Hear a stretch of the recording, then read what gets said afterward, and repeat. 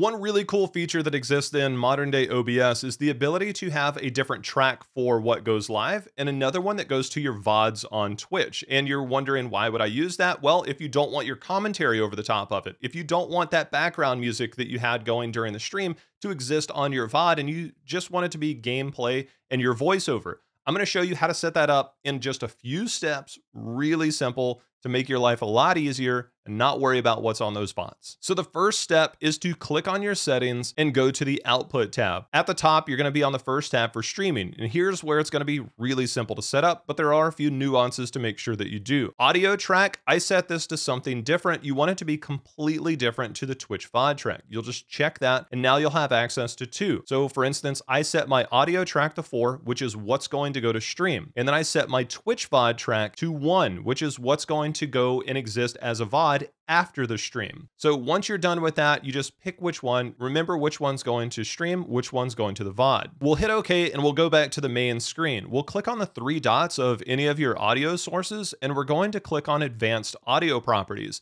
Now this is where things are going to get really simple, but don't go away just yet. So one thing that I want to do, remember number 4 is what goes to my stream. So I'm going to make sure that 4 is here. All of them are going to be checked. It doesn't matter. 4 is what goes to my stream. Now, if I wanted to make sure this is background audio, this is what's going to go to number 1. So if this is music, I'm going to uncheck number 1, which is the one that I set up that goes to the VODs. So now it will go to every other track that's going out there, but it will not go to the track that goes to the VOD. My microphone will exist on all of them. And this way I can set it up completely different. All right, before you click away, there's also ways to make sure and separate that audio. So you can have your microphone, your Discord audio coming in, your game audio coming in, your music, and they all exist on different ones.